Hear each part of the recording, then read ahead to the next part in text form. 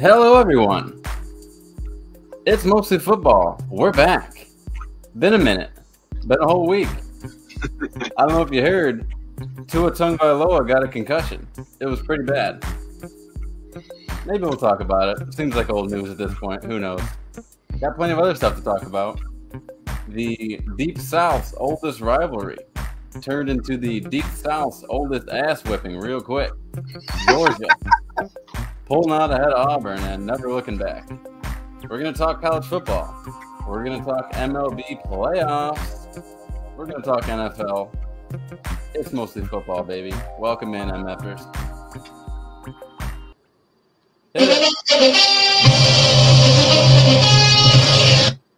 Uh-oh.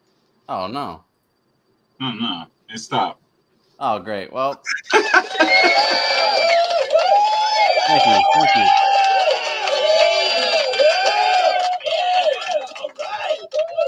Woo. Man, that guy's pumped. And we're here, baby. We're here. Don't push me. There's a reason for that. We're talking about that later. Guys, so much to cover. Nate, I know you wanted to have a particular something out in the open real quick, real early, so I'm not even going to waste our time. I'm just gonna go ahead and get this off my chest right now. The floor is yours. Okay. Fuck Roger Goodell. Okay. Fuck the NFL. All right. And fuck Tom Brady. Not even 2 minutes in. That is all. Did you see the horse shit? Did you see that shit? Did you see the shit? I saw that shit. Did you see it? I saw that shit. It was horse shit. It was bullshit. It was dog shit. Not only did it happen on Sunday, it happened on Monday. Wednesday, Thursday, happy days, dude. I mean, like, what the fuck? I'm like, so the referee's excuse, which is this is what tells me that guy was paid off. Ah, okay. His wording was he threw the flag because Grady Jarrett unnecessarily threw Tom Brady to the ground. And I thought about it, and I'm like, what the fuck else was Grady Jarrett supposed to do? What could he have done differently? I mean, if the referee felt that he unnecessarily threw him to the ground, that clearly qualifies as unnecessary roughness. I was baffled. I was confused. I would want him to go further. What makes this particular play of him spinning around, wrapping Brady up, and simply bringing him to the ground? Not like he didn't lift him up and suplex him. Nothing like that. Nothing. None of that. None of which happened. And I'm sitting here, literally watching this shit happen. Like I'm happy as shit. I'm like, okay, we fit to get the ball back. We fit to go ahead and we fit to score. And then the flag comes out, and I'm just sitting here, and I'm just looking at my screen, and I'm just like, no fucking way. I was like, there's no way this is happening to us right now. I was like, there's no way. I'm like, are you fucking serious? A flag for roughing the passer? I'm like, and then here's the irritating part. Hold on. Speaking of no way, ladies and gentlemen, boys and girls, children of all ages, the honorary member of Mostly Football, the third wheel, you could say, the ghost of football past, podcast past, indeed, is here. TJ, the Whiskey Pro himself, is here to grace us with his presence and tell us all about exactly what he thinks of Mr. Tom Brady. Hello, TJ. Hello.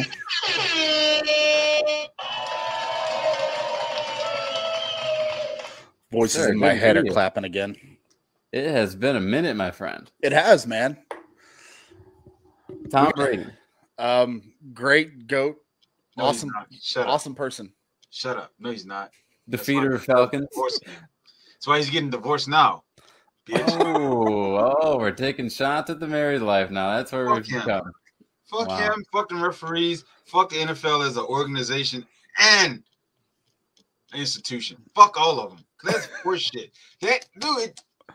Dude, this whole week has just been me watching that play over and over again. You're talking about plays. I got one we could talk about.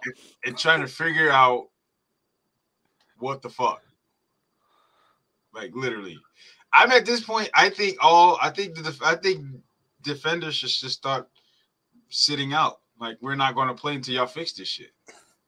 You think a strike should happen? I feel at this point. I mean, you got to think about it. The offense is protected by the rules of the NFL. Where's Ray Lewis and all this? I hadn't seen him pop up once. Probably he don't give a shit. Where is Ray Lewis? Right? He's been a spiritual leader somewhere at some high school.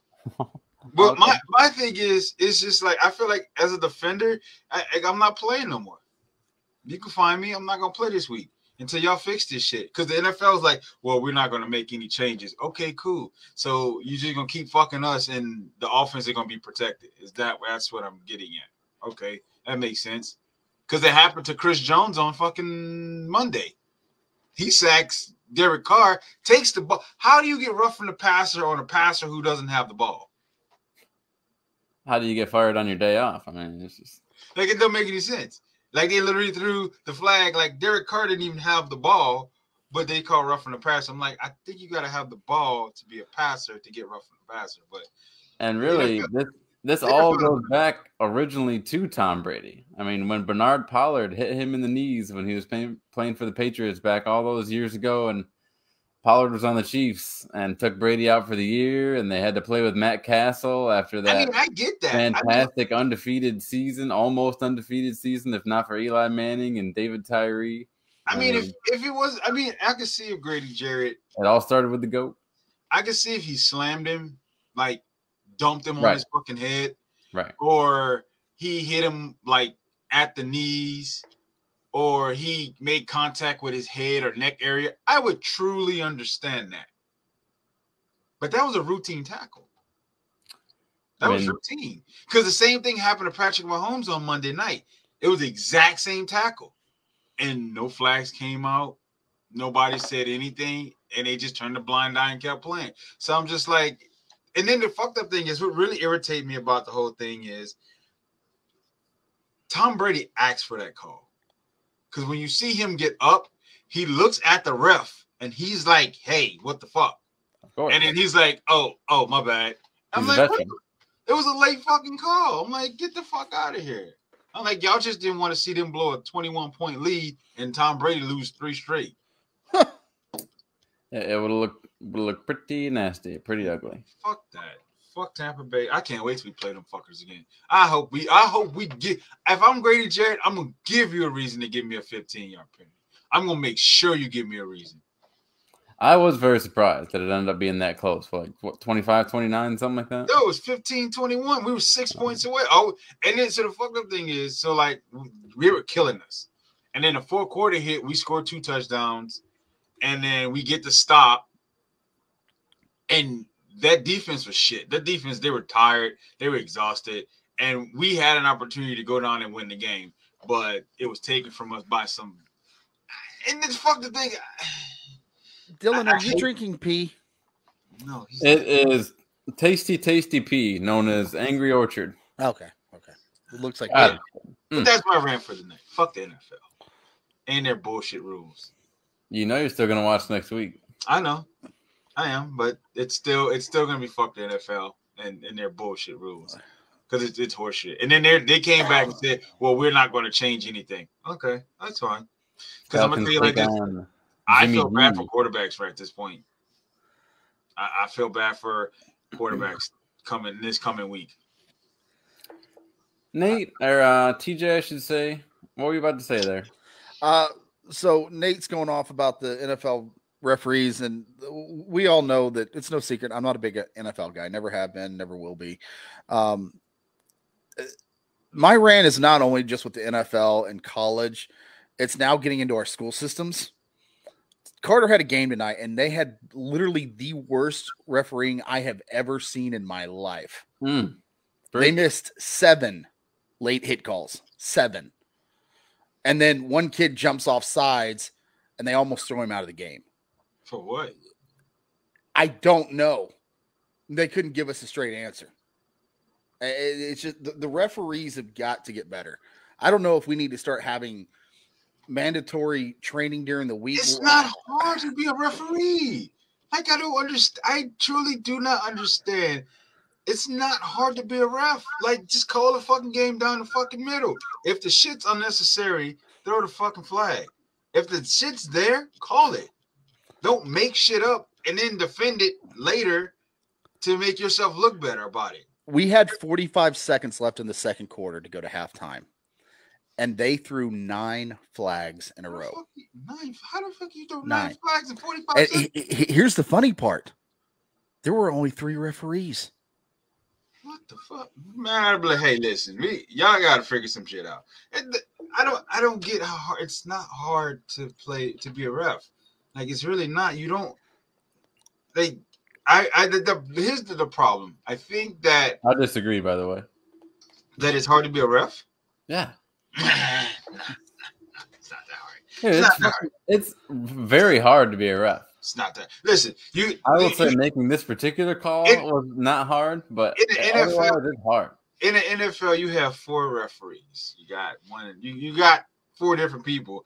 It shouldn't be that hard. You should be paying attention to what you should be paying attention to. Unless you are Ed Hockley, who works out every day of your life and has, you should be big old arms. I don't think it's normally you're normally a tiny, frail old man out there amongst gladiators, and you have to make these split-second calls in the moment. Footballs flying over your head, guys crossing your face and crashing into you. The backfield of the offense, you're not. You just looking at people holding. I don't think it's that hard. I think the issue is that TJ in the house with Go Sports. Thank you so much, TJ. I think the biggest issue is that the NFL, they don't have examples. They just say, this is what it's going to be, and this is how it's going to be. So when shit happens, now you're calling flags on stuff that shouldn't be called, and sometimes you're missing the extra shit. We clearly know what pass interference is. It's clear. We know what that is. Like, that shit is never questioned. We have an issue with determining what a catch is for whatever reason. We don't know what a catch is. I mean, again, another tough determination. Did he bring it to the ground? Did he catch it all the way through? How many steps does he need to make? I mean, you're selling these guys short here. And I feel like that's the biggest issue. Like, you have to I think you got to dumb this shit down for him. The biggest problem. This goes back to when they changed the horse collar rule. You can't grab guys by the horse collar anymore. Now, I understand times change because when I played football, that was like just a way to play. You grabbed everybody by the horse collar and you yanked them down if you couldn't tackle them the right way. But now it's targeting. Every week I watch college football, somebody's getting ejected or they've got to review a targeting call. These kids are professionals. They're flying down the field at mock Jesus, running the ball or running to tackle somebody. You can't just stop all of your momentum. Now, I understand if it's head-to-head contact, and I understand that we have to take the concussion protocols. I get all that. You're protecting the players from young to old, and I understand that, and that's fine. But we've got to do a better job with all these rules. You can't change the rules every year. Now, obviously, if there's a massive injury that happens, then okay, we need to take a step back, look and see what we can do to protect the players. But you can't expect to have a targeting call every single game because you're not going to have any players in. No. Yeah, the targeting stuff it really drives me wild because these kids, I mean, sometimes we're talking a huge game. I mean, your senior year, your rivalry team, you need this game to add to your resume to get a good draft pick or whatever. And all of a sudden, first play in, shit happens, bang, bang play. You both put your head down and now you're gone. It's like, throw the flag, fine. Give the kid a 15-yard penalty, and then if there's 2, eject him. But a first-time ejection, they think it's a behavioral thing. That they think if they just eject all these kids, then the other ones are going to be scared to tackle like this, and that it's going to be some – it's not that way. It's not that all these kids want to hit dirty. It's just that you're in the midst of, like, the strongest, fastest guys on planet Earth. Like, that's just the way shit is going to happen sometimes when you both crash into each other. And the idea that you could penalize these kids by kicking them out of the game, so like such an important game sometimes so early, is pretty ridiculous. So initially, when all this shit started, the one thing I like about college is that they review targeting calls, and I feel like the NFL. I feel like there's some rules that the NFL should incorporate with themselves from college. And if it's like a person, I think personal fouls should be reviewed. Period. Personal fouls like roughing a passer, late hits should be reviewed because the shit that happened on Sunday would have never fucking happened if someone was to review it. And the crazy thing is, everyone agrees. The only person who doesn't agree is Michael Irvin. He's a piece of shit. I don't like Michael Irvin. Don't like him at all. I do not like him. He sat there on that goddamn first take with his stupid look on his face and said, Grady Jarrett violently threw Tom Brady to the ground. I'm like, you almost call you piece of shit, Michael Irvin. Okay, he did not. First of all, he didn't violently throw Tom Brady. That's the part of the game. All right, that's what it is. Tom Brady went to the ground, and everyone's like, "Well, it's a tool hit." Guess what? If the Dolphins would have did what they were supposed to do on Sunday and keep him out and not force him to play 4 days after having a concussion, saying it was a back injury, that shit wouldn't have happened to that young man. Well, that does play into it as well. I do think that Tua's, the way that went down definitely played into. I mean, because it was a similar way that Tom went down. So the thing for me is this: concussions are a part of the game. That's just what it is. It's the scary part of the game, but it's a part of the game. Like, you're not going to be like you're running into another human being at breakneck speed, and there's nothing you can do about it. Concussions are part of the game. Now, how these concussions take place, you can control. Obviously, the targeting, the unnecessary roughness, that shit you can deal with. But if I go in and I sack a quarterback and he weighs $190 and I'm 340 pounds, hey, I can throw him around like a fucking feather, it's not my fault. His head smacks the fucking turf and he fucking locks up. That's not on me. There's nothing I could have done differently to prevent that from happening. Here's another complaint I have. If you go back, you watch college, you watch the NFL, and even some of the high schoolers, most of them are playing on turf now. Do you have any idea how many injuries occur because of ACLs, MCLs, knee injuries because of turf? A lot of receivers, Odell is one of them, and a few other receivers are like, get rid of fucking turf. And I don't understand, like, get rid of it. What's wrong with natural grass? Just get rid of the turf. Like, just get rid of it. Well, we might as well shift gears here a little bit. Still talking NFL, but not Tom Brady. Did you guys happen to see? Yes, I saw this. This is so stupid. The moment went down. TJ, did you catch this? I'm out on this one. I missed it, I guess. This is so. Is this the guy that tackled Tom Brady or no? No. Okay, Davante Adams, he was a little butthurt at how his team lost on Monday, and he was walking out. And a camera guy was coming across for whatever reason, and he pushed him, and he kept walking. I'm like, dude, really? Is that Tyler Perry?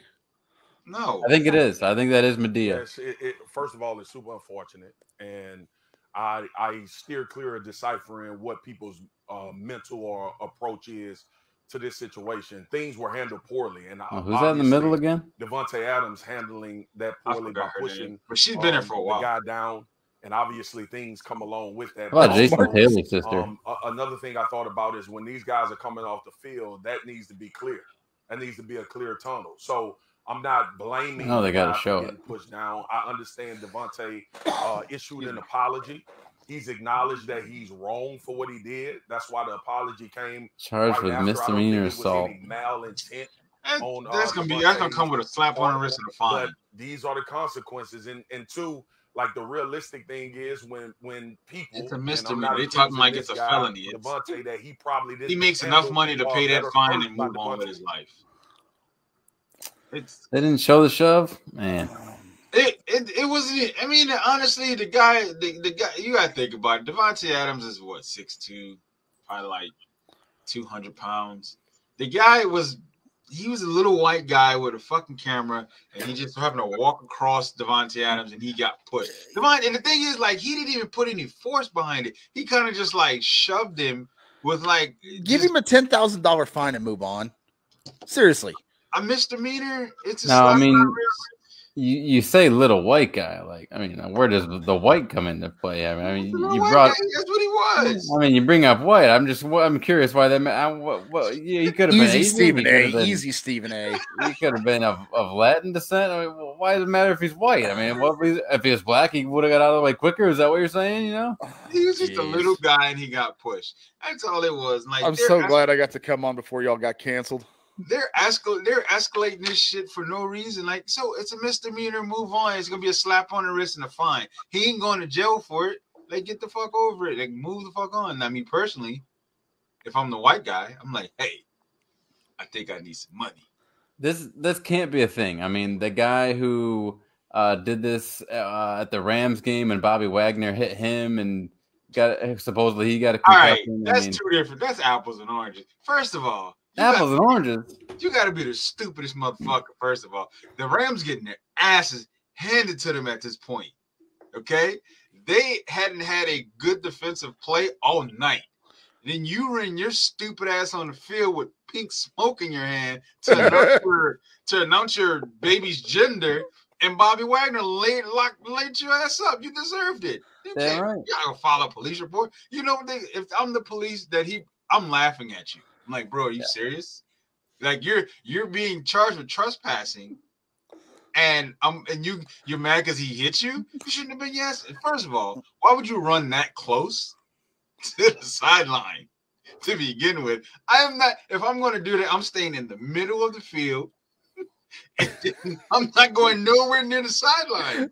You're dealing with NFL football players in full pads, and you're going to run next to the sideline? I hope you get crushed. He runs directly next. Bobby Wagner, all he had to do was step out and up. And that's how close I'm like, why the fuck? If you're going to do that, stay in the middle of the field, because they're not going to chase you, okay? The security guards are going to chase you. The players aren't. You run that close to the sideline, I'm going to light your ass up too, period. It's that simple. That's a free shot, man. You got to take it. 100%. I'm helping the security. You're trespassing. You fucking. Those guys always think that the players are on their side. Like, ha, isn't this funny? Like, no, you're disrupting. I need to go home. Like, my paycheck. Come on, let's go.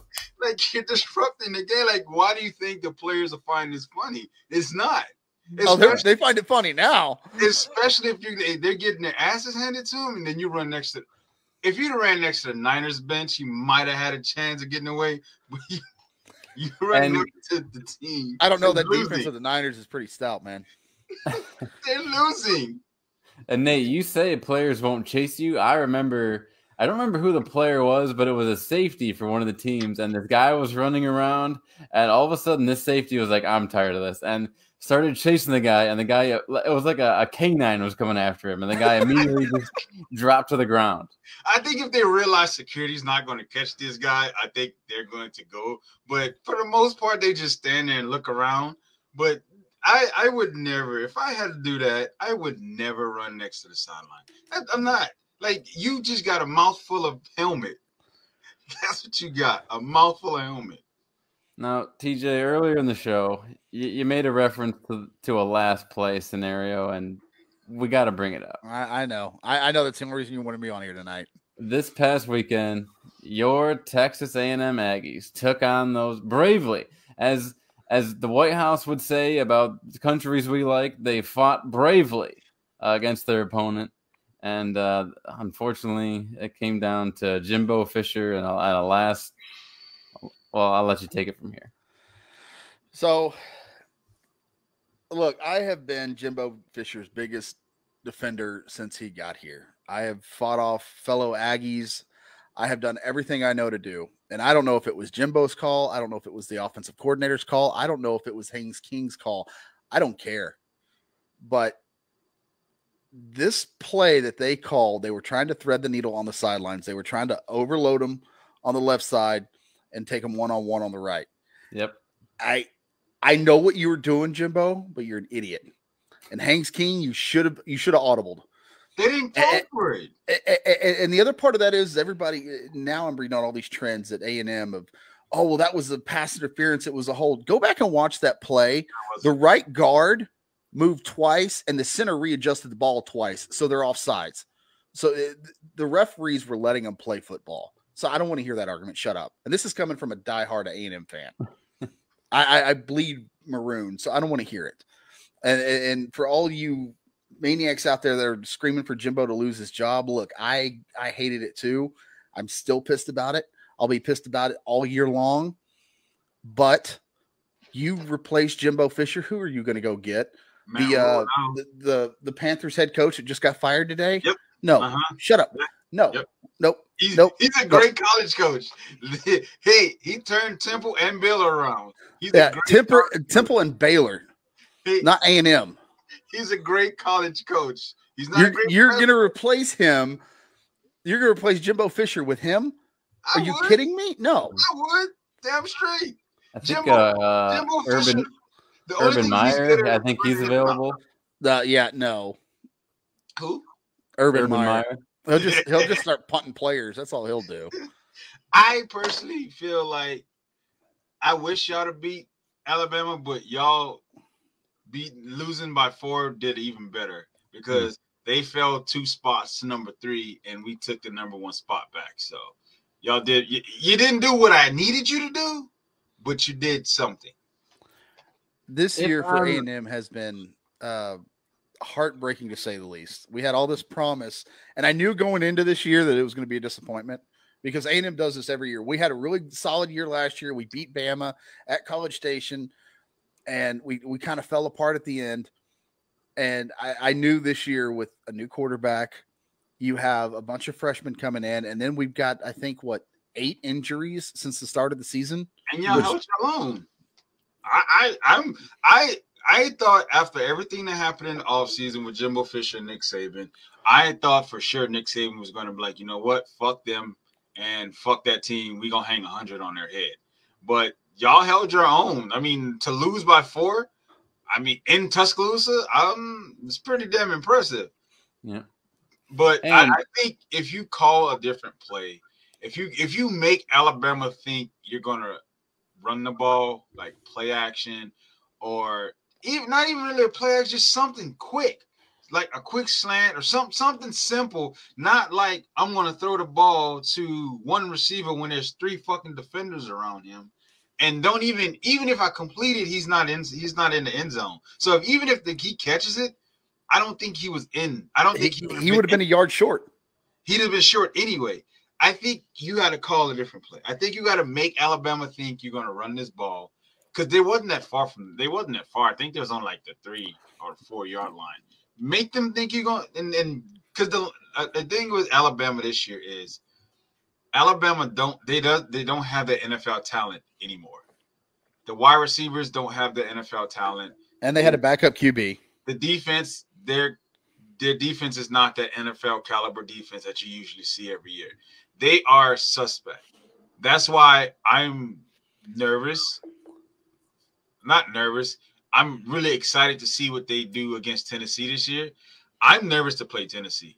I'm gonna be honest with you. I feel like if they beat Bama, they're gonna beat us, and I'm a little nervous to play Tennessee this year because they got a quarterback and they got a team, and these motherfuckers they hung 40 on LSU with no effort. The Tennessee game's going to go one of 2 ways. Either Bama's going to get really pissed off at what happened against A&M, and they are just going to completely throttle them, or Tennessee is going to play Bama to the very dying end, and then Bama in the 4th quarter is going to put their foot down and say, you know what, enough's enough, and they're going to beat them by 7. Bama don't have that talent. That's what I'm trying to tell you. They don't have that talent anymore. I understand they don't have that talent, but they have the coach and they have the staff to they almost lost to Texas. They have this coach. They have the coach and the staff. They almost lost to Texas. Okay, in the beginning of the season. Oh. Yes, they almost lost to Texas. Arkansas almost came back on them, but luckily they didn't. They don't have. You can have Nick Saban, but Nick Saban, he understands his team is not that team that he's had in the past years. They are they struggle on defense. They give up a lot of yards. I mean, they've only beaten a couple teams handily this year. I mean, losing to Texas, beating Texas by 1, beating A&M by 4. Because honestly, I went to that Texas game. They were supposed to blow them out. If Quentin Ewers don't get hurt, Alabama loses that game, hands down. There's no question they win that game. And I learned from a wise man once that told me many years ago, there's 2 people in football you don't bet against. That's Tom Brady and Nick Saban. I'd bet against Nick Saban a lot. I would definitely if they had to play A&M later in the year, I'm betting on A&M 100%. I will bet on A&M because for whatever reason, A&M always gives Bama a run for their money. That's because Jimbo Fisher used to coach with Saban and he knows him inside and out. I would bet against Saban. There's teams that he plays I'm willing to bet against. If this was around the horn, I would have just awarded TJ points right there. That's just one of the things I'm willing to do. And I don't trust Bama. Hell, I've talked to a lot of Alabama fans, and they don't trust. They're not trusting Alabama this year. I know one guy. He's like, yeah, I'm thinking we're gonna lose at least one game, and I think this Tennessee game might be that game. Because Tennessee is playing like out of their fucking mind right now, and that quarterback they got is I think what his name is, Hendon Hooker or something like that. He is. Hey, watch your mouth. I don't know. Like he was bad last year, but he's improved tremendously this year. So I'm kind of excited to see how this game's going to play out. But I damn sure don't want to see Tennessee this year. They definitely may be in the playoffs.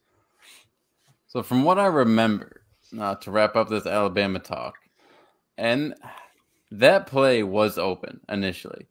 It was very similar to when the Bengals, I think they had some wild game a week or two ago, came down to the wire, and Jamar Chase ran a quick out, and he got the touchdown. I mean, it was very similar to that play. Like the receiver ran that route perfectly. It was open. It's just the quarterback was a hair too late throwing it, and that's what happened at the end. So I actually thought it was a good, it seemed to be the right call for the right time, just poor execution. I don't know. What can you do? But how about this? How about I get to claim them now because I'm pretty close. South Carolina Gamecocks upsetting these Kentucky. What? Kentucky started. The funny thing is about Kentucky, they started the year undefeated. And they was running their mouths. Everybody was on Kentucky's bandwagon. Oh, they gonna run the SEC East and yada yada yada. Yeah, all right. Look at you now. Look at you now. Go Cox. All right. Look at you now. Had some other pretty close games I'd love to watch the highlights of. I mean, Friday, Huskers barely taking down the Scarlet Knights. Houston barely over the Memphis Tigers. Yeah, Tigers. Yeah. Ohio State handling the Sparty. Who do y'all play this week, Nate? Sorry. We play Vanderbilt. So, yeah. How about Stetson Bennett just running, what was that, 60 some odd yards, just right down the middle of the field? 60. I didn't know he had wheels like that. Yeah, he got wheels. The problem is he getting a little inconsistent. And it's starting to bother. Oh, Shane in the house. What's up, horny gnome? It's we had all three beautiful ladies on the show. You're right, sir. We're here. His inconsistency is starting to show. The Missouri game showed a lot. Kent State showed a lot. I just need him to stay consistent for me. That's just what I need. I need the consistency. But for the most part, I think as long as we can continue to run the ball successfully, we'll be okay. I mean, it's one of the best names in all of college football, Stetson Bennett.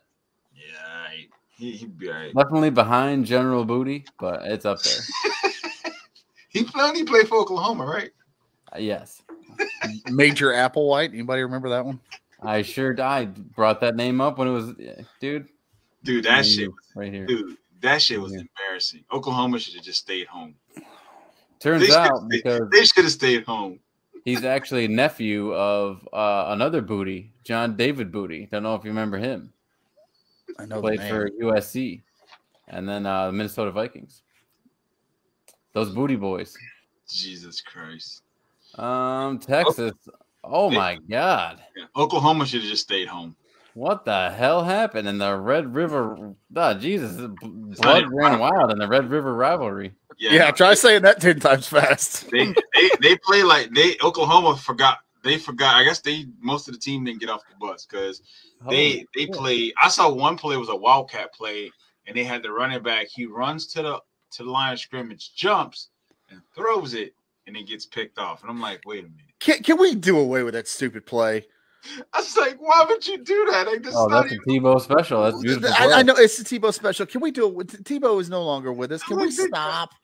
No longer with us. I think it's time to get rid of the Wildcat. I think it was the stupidest fucking offense to ever grace this great sport of football. Like it's fucking dumb. Like and everybody knows when you run the Wildcat what's going to happen. I mean, yeah. it's predictable as hell. No, I'm not. Me personally, you guys are so wrong. You guys are so wrong. If I'm a corner and a quarterback comes out, I'm jamming the dog shit out of him. I'm going to make him understand. You need to stay at the center and by the center. If I see your quarterback come out in a receiver position, I'm putting my linebacker on him, and I'm going to have him just cream your quarterback. Just knock his you guys head off. Not remember when Davante Adams ran the Tim Tebow jump pass play? It was beautiful. First of all, beautiful. This whale. This mountain of a man who never should have ever gotten a snap in his life. It worked because they were on the 3-yard line. Derrick Henry, this big motherfucker back here. So yes, everybody in the stadium is expecting him to run the ball. They're not expecting. Henry has pulled off the Tebow. Oklahoma. I think Oklahoma was on the 15 when this shit happened.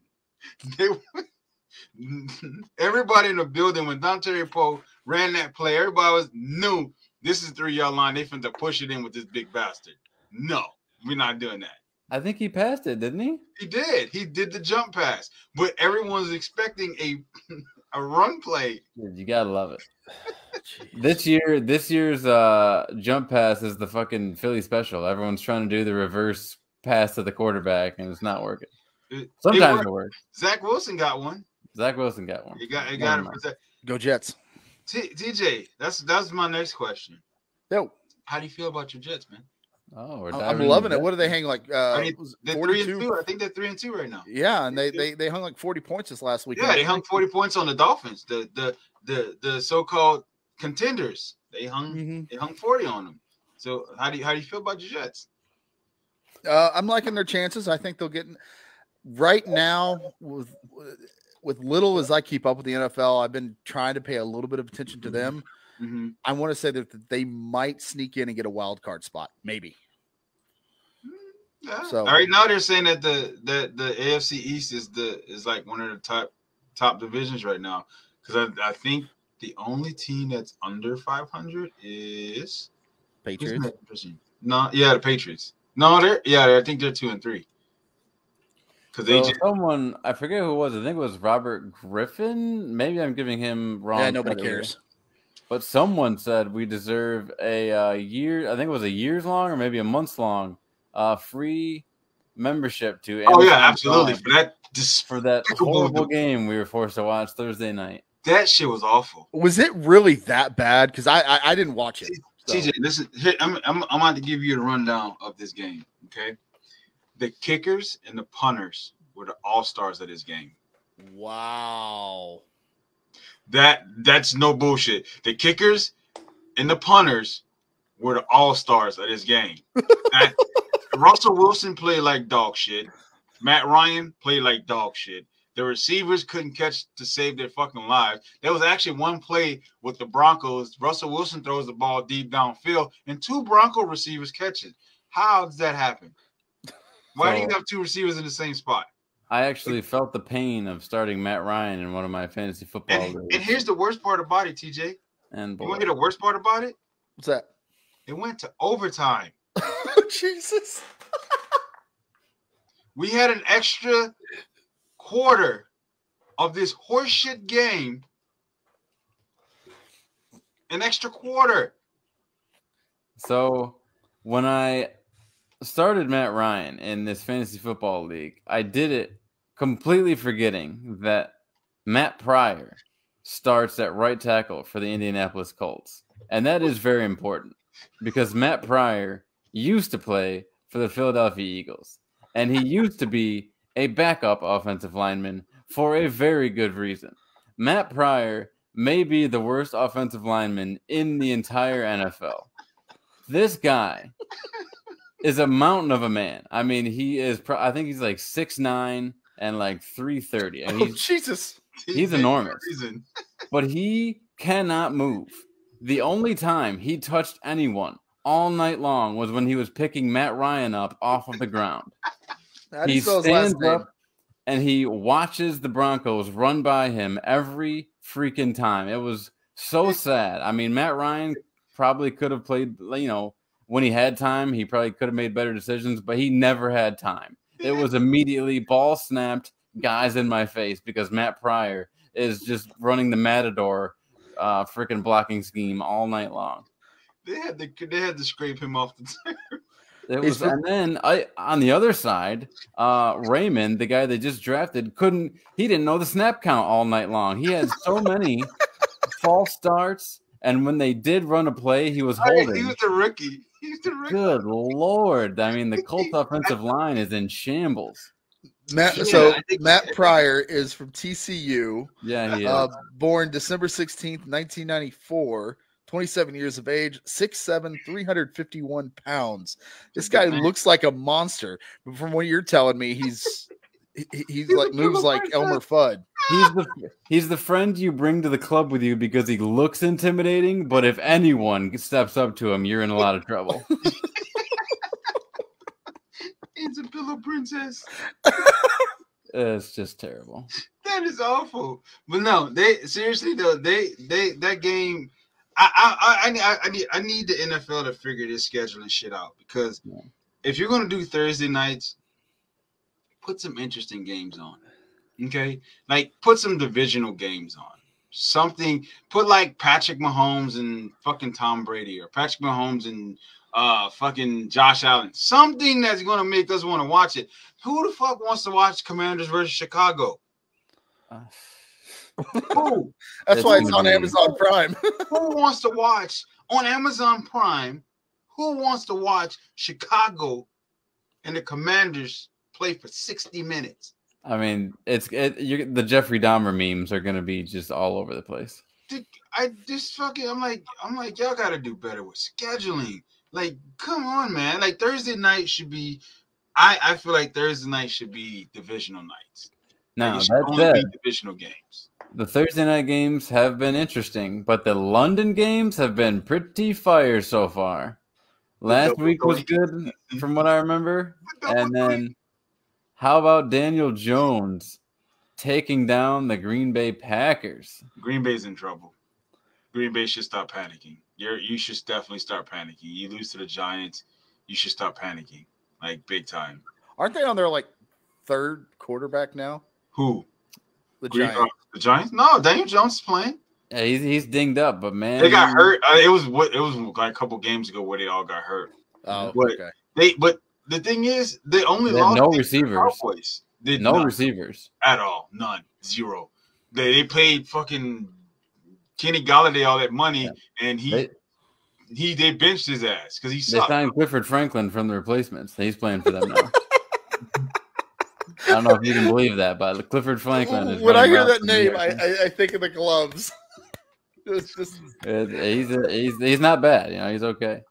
But the Giants, you got to give their coach you got to give him a round of applause, because he is winning with shit right now, basically. And then Kenny Pickett's starting debut unfortunately ruined by a 38-3 runaway by the Buffalo Bills. And let me just say, I listened to one of my favorite podcasts. Shout out to Matt and Shane's secret podcast. Shane Gillis, very hilarious comedian, was apparently just in Buffalo doing some shows at Helium. And Gabe Davis, not only Shane went to the game, treated by Gabe Davis to go to the game. Gabe ends up giving him a signed jersey, takes him and his boys out that night to Dave & Buster's, completely rented out the entire place, because that's how baller NFL players are. They can just rent out an entire Dave & Buster's. A bunch of women there, alcohol. Apparently, Shane was tripping on mushrooms and couldn't handle a lot of it. But Gabe Davis apparently is the man. So shout out to him. Hey, it sounds like a fun night. Yeah. You go and have a fucking career day. Imagine us three, just us three, hammered, drunk, tripping on mushrooms, going to hang out with a bunch of NFL players at our rented out day. We would be embarrassing. Absolutely, 100%.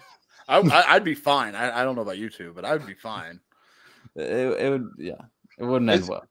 Yeah, but no, that Pittsburgh has a lot of work to do. Indeed, they need TJ Watt back.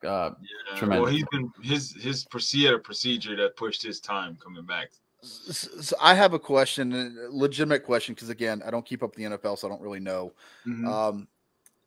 Tomlin and Belichick, do you think that their careers are coming to an end? No. I think what's gonna happen is with Belichick, he has his quarterback. He just gotta get he has a quarterback and he has a defense. He just needs receivers. Because the Patriots never been that organization to draft receivers.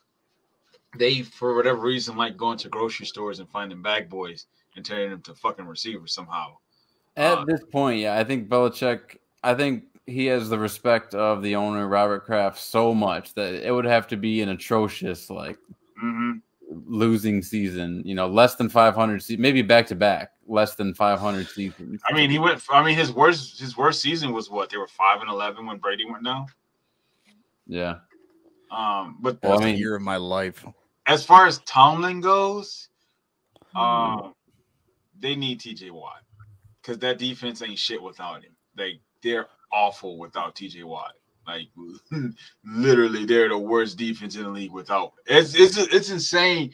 Minkah Fitzpatrick is still amazing. Oh, don't get me wrong, but he got his ass torched on Sunday. This is the same thing I said about Richard Sherman. Richard Sherman was a great corner when he had a pass rush. When you don't have a pass rush, when you don't have that pressure, it's a different ballgame when you covering a receiver for 4 to 5 seconds. You become a mere mortal. Yeah, basically. So that secondary with Pittsburgh, you look at the difference between week 1 and now. Week 1, they look like a top. The number 1 defense. They look awesome. And then TJ Watt goes down, and then they damn near lose the game. And then after that, they just sucked ass after that point. Mm-hmm. So you got Justin Herbert and the Bolts managing to overcome Jacoby Brissett, who's actually been playing pretty well, and the Cleveland Browns. Austin Eckler's been on fire. How's my boy Nick Chubb's doing? Is he still he's awesome. hanging there? He's ripping off big runs. He's hanging his nuts on everybody at this point. Yeah. Kirk Cousins and the Vikings take down. I don't know how the Bears even have 2 wins at this point. They cannot throw the ball at all. They don't have no receivers. It's every throw that's completed is a miracle. It's crazy. Justin Fields is looking like a complete bust at this point. So that's what's happening in the NFC North. Speaking of NFC North, the Lions managed to put up 0 points. They got their asses torched. They're against the aforementioned Patriots. Dan Campbell is on his way out. I like Dan Campbell. Come on, cut the guy some slack. No, you got to understand something. He had this mentality last year that just bite kneecaps and shit, and I feel this way about this team. Listen to me. Your feelings are only going to get you so far in the NFL. Mm-hmm. At this point, their best game was the one game they won. They were in a close one against the Eagles, and then they were in a couple close ones, and they get their assholes blown off against the Patriots, who is not even that good of a team. It was one bad game. Give them a break. Their last game, was a shootout. They came back and from a pretty big deficit. And you let Kirk Cousins fucking throw the ball all over your defense, and then you had the lead against the Vikings, and then you let them march down the field and beat you. Nah, Dan Campbell's on his way out. He probably got another year. I'm gonna say another year before he's out the door. If you had Taysom Hill in your fantasy football lineup this weekend, you were in luck. Treated to 4 touchdowns. I'm gonna be honest with you. BYU quarterback. Geno Smith is better than Russell Wilson. Wow. This season. He's Don't better say than Russell that. Wilson. Don't say that. A few games into one season. Don't say that. Super Bowl. We've had 2 very different careers between Geno Smith and Russell Wilson. A few games. He went head to head with Russell Wilson week 1. Nathaniel Hackett is the reason. Remember this moment of Cam Newton when he slid down the bench? Geno Smith has been playing his fucking ass off. He had the 4 touchdown game against Detroit. They lost to us. Mr. Burns, you have something to say there? Where's Cam Newton now? I mean, he's on a couple podcasts here and there. Probably hanging. How's that MVP run going? That was last year. He's MVP of that cigar bar, sir. But Geno Smith is playing. He's outplaying Russell Wilson this year. He's making that trade. He's making the Seahawks look like fucking geniuses because of the way he's playing right now. Right now for this season, he's better than Russell Wilson. Russell just hasn't looked the same since that hand surgery. It's Nathaniel Hackett. It's not Russell. Like we gotta blame Nathaniel Hackett at some point. Hackett's not making. He's definitely messing He's the up. only coach that I know that has to hire an advisor to help him with time management. Who does that? How about Breece Hall looking like an absolute stud right now for the New York Jets? Dude, if they get him going, and if they can get a couple more pass catchers, because the ones they have now, I mean, they got Garrett Wilson, who's pretty good. There's another one. I think his name is Moore. Yeah, Elijah Moore. Elijah Moore. He was consistent last year. I don't know what the hell has happened to him this year. He was better with Flacco. He's got to get on track with Wilson. And then there's they have Corey. What's his name? Corey Davis. Davis, yes. Yeah. And he's shown flashes here and there, but nothing spectacular. Yeah. But I think Zach Wilson is coming into his own. I think if they can get this offense together, I mean, he went 14 for 21 for 210. That's not bad. How are the Titans doing? I know it's random. I just saw the Titans there. Straight ass. Straight ass. I can't read what their record is. I don't even want to talk about this. Keep rolling. Keep scrolling. Keep scrolling. All right. Keep scrolling. All right. Be an asshole. Keep scrolling. You're such a dick. Boy, I mean, look at those numbers, huh? 351. 52 but look at it. He went for 351 and 1 touchdown. And then we stormed back. We put 15 points. We held them to 0 points in the fourth quarter. Is Leonard Fournette a receiver now? Leonard Fournette's the best thing they got going right now because Mike Evans is on and off the field. And Chris Godwin can't stay healthy. Julio Jones can't stay healthy. And then they don't have Gronk. They miss Gronk. Gronk was a big part of that offense. Even though he was a distraction for the most part of last season, he brought a lot of attention to help Mike Evans and Chris Godwin. I don't care what anybody says. I've always been a Gronk fan, and I always will be. Dude, he made a difference for that offense, and now that he's not there, you can see the difference without him. Yeah, but I think he kind of understood that he's a bigger man, and his injuries were starting to stack up a little bit. And Tom Brady once Tom Brady realized he lost his starting center, he should have been like, yeah, I'm staying retired because there's no way I'm getting behind. He's been sacked a lot this season, more than you guys like to have these stats: 2 catches, 2 touchdowns, 105 yards. Fucking Commanders, and yet trash. Not enough to win the game. They're fucking trash. They're bad. Carson Wentz is garbage. Yeah, those numbers are deceiving. Yeah, it's extremely deceiving. He's got a Super Bowl though. He does have a Super Bowl. Carson Wentz is trash, and he's going to get Ron Rivera fired in Washington. Ron Rivera is one of those guys I have a lot of respect for, but his team is doing him no favors at all. They're not. They're not. And then their best player, he hadn't even touched the field yet. Now this says Walker's gaff, so I'm only assuming Trayvon Walker did some sort of penalty or something. I didn't see that. Pierce runs, Walker's gap, help, Texans, topple, Jags. First of all, look at Trevor Lawrence's numbers, okay? He's 25 for 47 for 286 yards and 2 interceptions. Get the fuck, who are you supposed to beat like that? He fumbled 4 times against the Eagles, 2 interceptions against the dude. Come on, just stop. They're 2-3. They need to go ahead and implode that. The season's over. Just implode the season. It's done. Y'all just need to go ahead and play for the top spot because they're ahead of the team. They're like tied with the team that just beat them now. You don't have receivers. You don't. You signed Christian Kirk for whatever dumbass reason. I would have never signed. Oh, that's a lie. Look at this right here, Marvin Jones. I would. They don't have receivers. I would have never signed those guys. I'd have did my fucking best to get some. I would have did my best to get Allen Robinson. I'd have did my best to get Amari Cooper. Why not trade for Amari Cooper and Allen Robinson? Why not? Why the fuck not? Why not give him some actual targets to throw the ball to? They saw Christian Kirk running all those routes and said, "That's our guy." Kirk is shit. Y'all hear the latest on? Let's see if I get this right. OBJ. Yeah, he's saying November. He's looking at November. And he is screaming at I don't remember the other teams, but there were 3 teams that he really wants to come to, but I know he's begging Jerry Jones for a chance.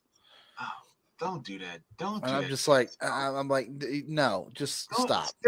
Don't how about you? Oh no, we don't have Look what you didn't start it. Look what you didn't start. Oh my god. Already coming at him. Now you got somebody defending Trevor Lawrence right now. Oh, look what you just started, DJ. Leave Sunshine alone. Okay. Now you got somebody defending Trevor Lawrence. How about, speaking of the Panthers, they are in trouble. No head coach, and no defensive coordinator. Baker got a high ankle sprain. Not looking good. Not looking good. Looks like they're going to be turning back to Philip Walker. Is he still there? Yeah, he's still there. When are you going to come and eat those 2 chips? Oh man, we'll see. We'll see how the season plays out. Still early. Cam can come back. It's still early. Yeah, they can still call him up. No one's calling him. They have a signal at the top of their stadium. They put it up in the sky whenever they need him. They're not calling him because so they don't have Baker. Sam Darnold is not ready, and then Matt Corral is done for the season. So Philip Walker's gonna be their guy. This couldn't have been a good game when your 3rd wide receiver, his leading numbers were 4 for 69. Yikes! That's awful. Now don't get me wrong. The Niners had a pretty good defense because they just lost a fuck ton of players.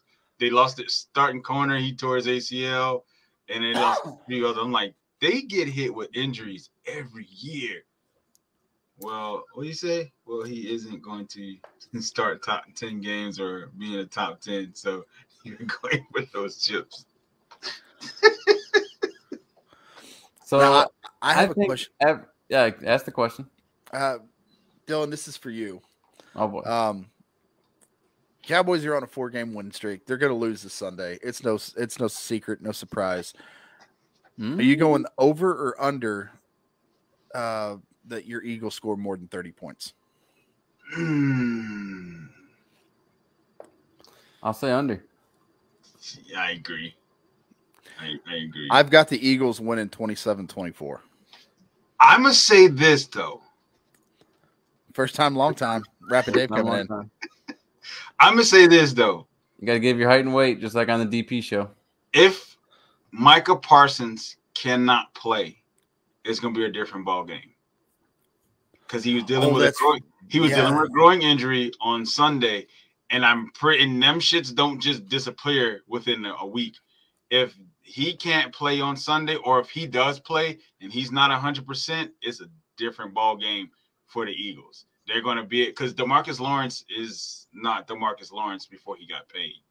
So there's that. Okay, Alan, 80 is a little much, man. I think you're kind of throwing a high number out there. I'm thinking more like 75-ish. You two are assholes. 72, maybe.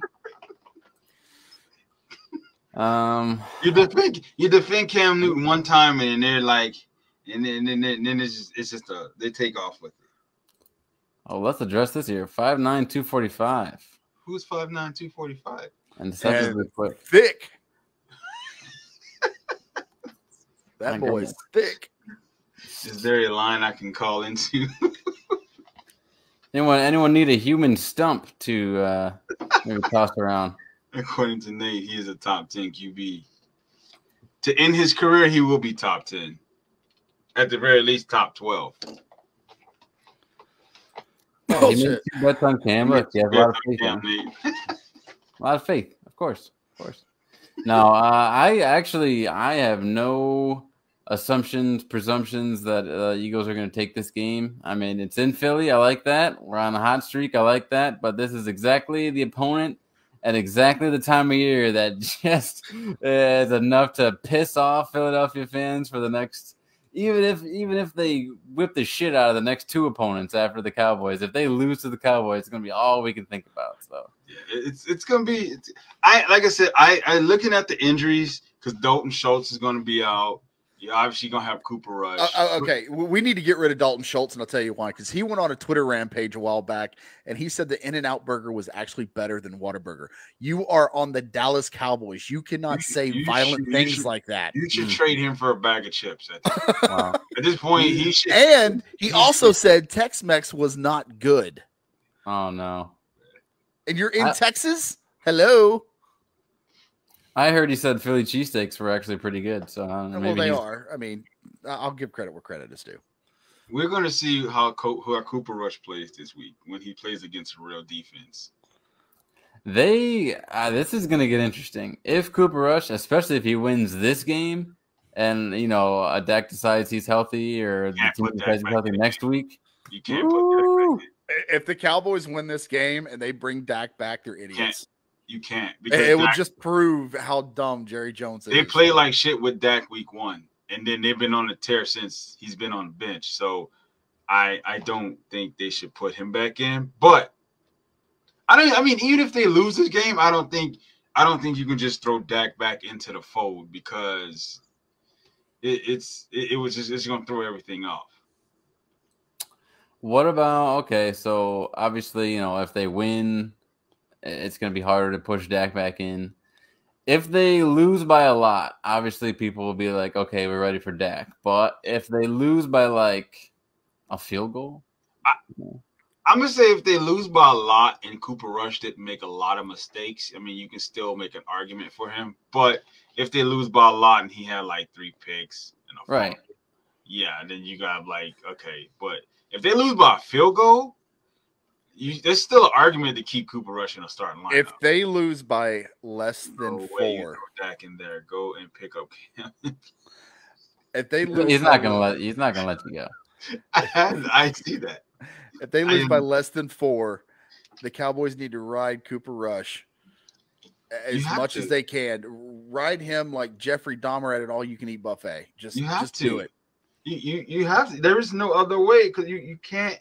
You can't just say, okay, well, this guy's held it down. We're going to pull him out and put Dak in who ain't played in 6 weeks. It's going to throw shit off. And then when you lose the game, then you're just going to be like, oh, no, you knew exactly why you lost the game. So, obviously, I mean, Eagles stay undefeated there. The Cowboys, I couldn't believe it. Honestly, in LA, that was impressive. I'll give the Cowboys props for that. Cooper. Whatever. That was like a home game for the Cowboys. Did you hear that stadium? Did you fucking hear that stadium? Did you see all the blue and white? Dallas didn't show up in LA. I will say that for sure. They show up in LA for whatever reason. Yeah. Baltimore taking down the Ravens. How about Lamar Jackson with no one to throw to and still? The Bengals are frauds. Pulling it off. They should have never made it to the Super Bowl last year. They're fucking frauds. Joe Burrow. Not Joe Burrow. That bullshit offensive line is going to get that young man killed. He's not going to make it 5 years. I mean, this was supposed to be new and improved. We got Kappa, we got They this, we spent got that. $70 million on that offensive line. Lyle Collins, like my It God, is Swiss cheese. Period. It is fucking that young might man as well throw Matt Pryor in there. he's he's going to die back there. He's not going to survive it at all. Like it's getting bad for him, and they're going to suffer for it. I'm just shocked. We got They're rolling with their shitty QBs and not Sonny Cam and playing him. he makes a good point. I mean, the guy He makes a great point. He does. seems like he only needs a workout. They're probably just blackballing him. I'm sure Probably. Cam's doing sit-ups in his driveway right now. Giving him the Kaepernick treatment. I'm sure Cam is giving a speech somewhere about how women need to be, you know, maybe tone it down a little bit and maybe just, you know, be more supportive of your men. Something like that. His career is definitely over. You think so? Oh, yeah, it's definitely over. Oh, speaking of careers over, TJ, did you happen to see the latest photos of Antonio Brown Ah! No. holding a flashlight in a pool?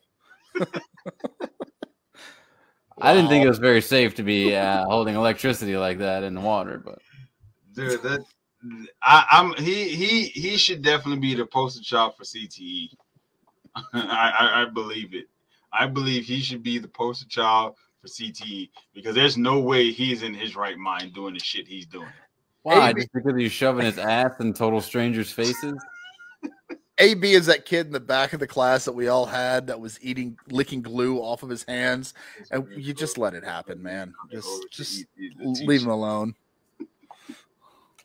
So, did either of you guys happen to catch the Monday night game and 4 touchdowns from Travis Kelce? Travis, the fucked up thing is he only had like 30 yards.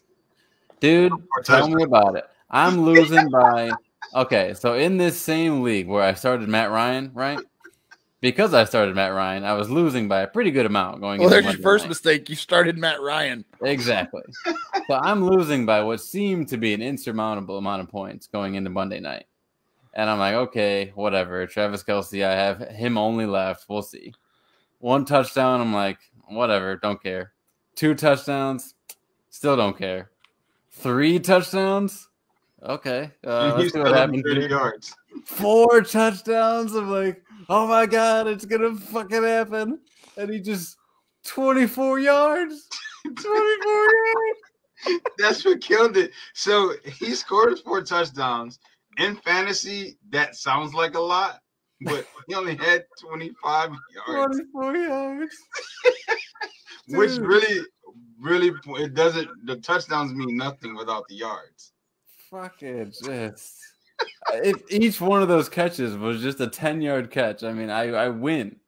24 touchdowns and like LeGarrette Blount used to do those. No, he'd have 4 touchdowns and 1 yard rushing because it'd be goal line. Like it just these Jerome Bettis ass numbers. So like all the people who was excited for like, oh, Travis Kelce, yeah, but you can look at the touchdowns, but look at the yards because that makes a difference. Listen, if you weren't losing by 70 points like I was, I'm sure you won that game if you had Travis Kelce. But absolutely, if you were me, you just got a nice little tease for the end of the night. Could you imagine if he went for 104 touchdowns?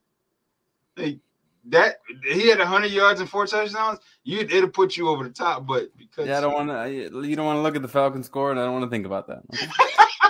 A&M used to have a running back by the name of Jaworski Lane. This guy was an absolute train. Oh my God! And take me down memory lane, right?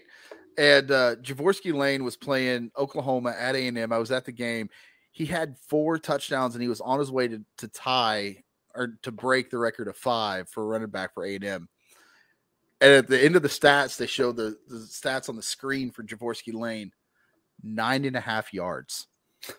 That's all he had. They were only giving him the ball like on the 2-yard line all game. Yeah. Jaworski Lane, dude. I was really rooting for him. Short little stint with the Dolphins. I don't remember much after that. No, he disappeared. Well, let's do a little preview into next week's game for the NFL, and then we can wrap this thing up, gentlemen. What do we got for big games? We talked about our Commanders. Can we skip Thursday night, please? Oh, it's a big game. God damn Much is on the line between these two teams with losing it. records. What? One's trying to get even at 500, and the other one's trying to get close to 500.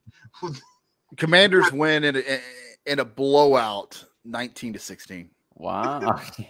You got two bad quarterbacks with two Dude. bad offenses. The only positive thing is Brian Robinson. Is the only good thing that the Washington got going for themselves, and that's it. This game is awful. All I'm gonna say is we got 12-9 from Matt Ryan and Russell Wilson. So let's see. Hopefully these two non-Hall of Famers in Justin Fields and Carson Wentz can pull something together. This is gonna be an awful game. Again, Cam Newton, whatever team signs him. Imagine the Bills. The Bills just need a backup. And they need a guy who looks like Josh Allen. And Tony's going to eat his fucking words if that ends up happening. Back to we got 49ers at Atlanta. How you feeling about this one, Nate? With the Niners defense struggling as much as it did, our defenses actually they've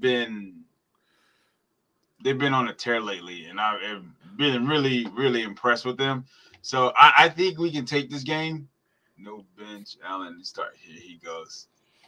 In wildcat situations, who knows? I think it's going to depend on how Jimmy G plays. Really, it's going. But I'm gonna say we'll take this game.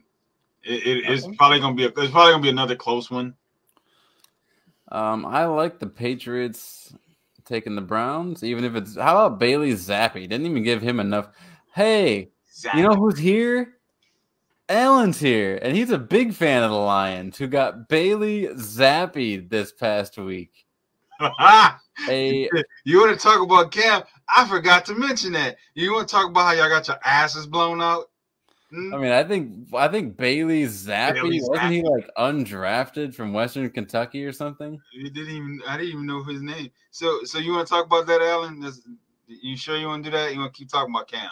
No, I mean when you have a former number 1 overall quarterback in Jared Goff versus an undrafted Western Kentucky quarterback in Bailey Zappi, of course you would expect 0-29 in that game. Yeah, get your shit pushed in. So, anyways, I like the Patriots over the Browns there. Hey, wait. Let's bring in TJ for this one. You picking the Patriots over the Browns? Oh, for sure. Oh, no. Chubbs is going to run all over him. That's what I was thinking.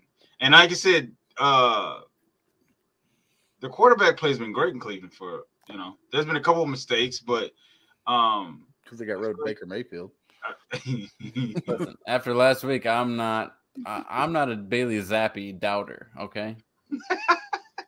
So we'll see. Throwing that out there. I want to know how TJ feels about his JETS traveling to Lambeau. Give me the Jets. Yeah. I agree. The Green Bay look disheveled. They don't. The receivers and Aaron Rodgers, his young receivers, and they're not together.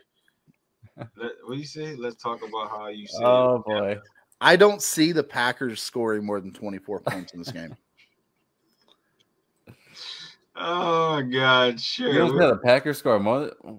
Who have you been watching? You think this Jets team is just 2000 Ravens? I mean, I'm not gonna say that, but I don't think I can't. I think it's gonna be a close one. But I think I just can't. I don't know. You got Aaron Rodgers. I'm blown away right now. This is not going to be a close game. You think the Packers going to blow out the Jets? Absolutely. What? Damn. Absolutely. I don't know. Listen, I get it. It was an ugly performance in London, but it was an ugly performance in week 1. The team's getting healthier. Bakhtiari is getting healthier, and the wide receivers are clicking. Dobbs has been looking really nice to go with Lazard, who's healthier. Now, I don't see this being fucking close. I think Zach Wilson's got another dub in him. Give me the Jets. 24-10 Green Bay. 24-10? Yeah. Oof. That's an insult. We're gonna see because that left a bad taste in my mouth. That Green Bay defense got to step up. I mean, Saquon. They've been playing pretty good. Saquon pretty much ran all over them last week. Yeah, the time zone is just weird over there. Time There zone. we go with the You excuse. didn't go to the time zone, did you? Yeah, no one knows when to get over to London. You got to show up a week early. Do you show up the night before? I don't know how to adjust your body to that. Oh my god. And then we've got Jags and Colts. I mean, Jags. Give me the Jags. Yeah, I'll probably take Jags here. T-Law's going to run all over them. Yeah. 72-40. They shut him out. They already shut him out once. I don't see that game turning out any differently. Vikings, Dolphins. Teddy Bridgewater. I don't know who's going to be starting here. Vikings. I'm taking the Vikings because Tyreek Hill might not play. You still have Tua. I'm taking the Vikings. Okay.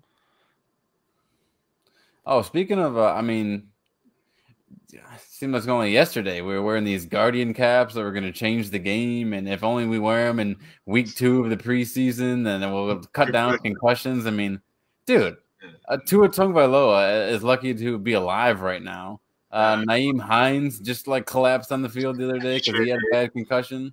What the fuck are we doing pretending these Guardian caps are doing anything? They do nothing at all. But yeah, Vikings against Vikings over the Dolphins. This is gonna be a bad game. You got 2 bad teams, one who can't protect the quarterback, the other one you don't know what Andy Dalton you're gonna get. Taysom Hill is probably the most consistent thing they have. Alvin Kamara is finally stepping into his own. Do you listen to the words that come out of your mouth? No. But Taysom Hill is the most consistent thing they have. He plays 5 snaps. What other consistent thing do they have? How about a guy who takes more than 5 snaps a game? Alvin Kamara's first good game was last week. He's been fumbling. He's having issues with fumbling this year. Oh, okay. So we got Skylar Thompson is starting, according to Allen here. Bridgewater and 2 out. Bridgewater got a concussion too? Yeah, he got concussed last week. Jesus. Good Lord, man. There's something in my I don't know about you guys, but this concussion thing's not looking good. It's not. Maybe Will Smith was on something. I don't know. This is a coin flip here. I would say the Saints. I would probably have to say the Saints. Well, they don't have Chris Olave is out, so they don't have receivers. What's this? The who day versus who dat? I'm bullshit. Yeah, Chris Olave is concussed, and then Michael Thomas he's injured. How you miss 2 years and you can't stay on the fucking field? How are you gonna doubt my boy Marquez Callaway? See, that's the problem. See, you and Marquez Callaway, and then you got this Zacchaeus individual that you keep bringing up. It's so funny, dude. That's where I was going next. That's where I was going next. You do not put enough respect on their names. And then he said Dolphins just need to sign Cam. Yeah, sure. And then he catches a touchdown on Sunday, and I'm like, this motherfucker here. That might not be the worst idea. Give me the Ravens over the Giants. Give me the Bucks over the Steelers. Okay. I think the Ravens Giants game gonna be a close one. 4-1 Giants. 4-1. Tampa Bay over Pittsburgh. I could take that one. What about these two, Teej? That's gonna be a fucking slaughter. The Rams are gonna slaughter the Panthers. There's no fucking way this is a close game at all. Matthew Stafford, who is the shell of himself, looked bad last week. He can outplay. He will outplay. Cooper Kupp might go for 200 yards. Ooh, dang. He might go for 200 yards against this bad Panthers defense. Give me the Rams. I don't know if he'll be back.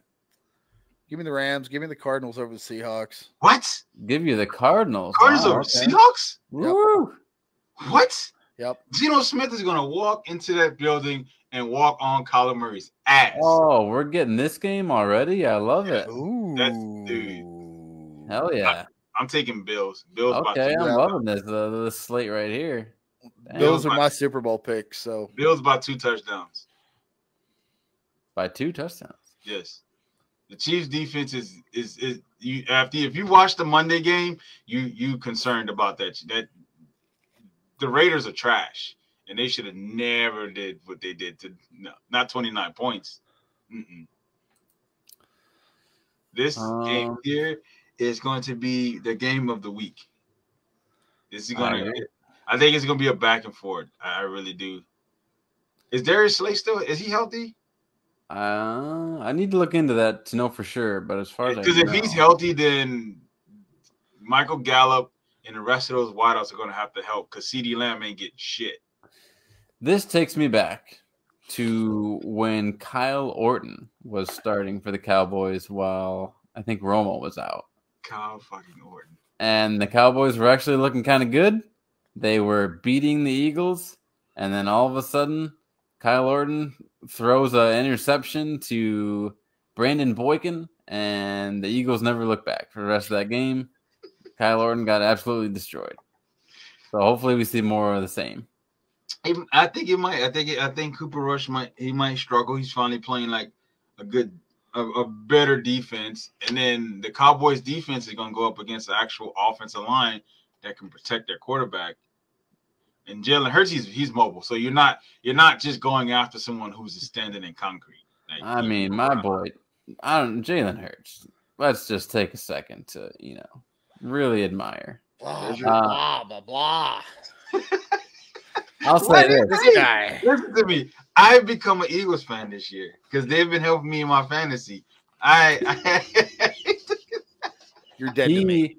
He was on the last Monday night game. He was on with the Manning brothers during their broadcast, and I'll say this: Jalen Hurts, not the most exciting interview I've ever seen. You kind of really, you kind of gotta, you're pulling teeth getting stuff from Jalen Hurts. As far as maybe it's in a different setting. It's just you and him and a couple beers. He might be a lot more fun, but it was awkward. There's some people who just camera shy and they don't really respond well. Also, 2 paintings of himself right behind him. I found that to be quite odd. He went to Alabama, so I'm not, and Oklahoma. If I come over to your house and you got 2 paintings of yourself on the wall, I'm not staying for dinner. Yeah, conceited bastard. But yeah, it's gonna be an awesome game, and then Broncos Chargers. Chargers. The entire NFL fan base has been disappointed in this Broncos team. So I had the Broncos as a playoff team this year when they traded for Russ. I thought that he was going to come in and he was going to make this offense as potent as it should be, but they look impotent. Okay, thought he was going to finally give some horsepower to this goddamn Broncos team. Yeah, he did the complete opposite. He killed the fucking horses at this point. Like, they look like Nathaniel Hackett is a terrible coach. Okay, his time management, his red zone offense, it's all shit. Nathaniel Hackett will be fired by the end of the year. There's no way as an organization you look at this guy and be like, he needs more time. No. He has enough time. He has talent. He just sucks as a head coach. Well, TJ, thank you so much for joining us tonight, sir. Thank you for having me.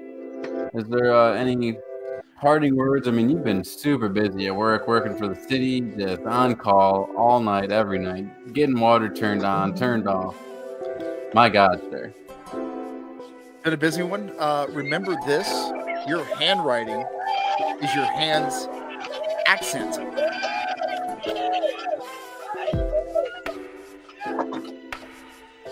Say that again. I mean, my colleague here. I said your handwriting is your hand's accent. I like that one a lot. Guys, I have a dirty joke that I want to tell you guys after we sign off here. So we're gonna have a little bit of fun after we sign off, and maybe in the future this will be a Patreon idea. Who knows? Dirty joke time. But for now, I'm Dylan. He's Nate. We were joined by TJ.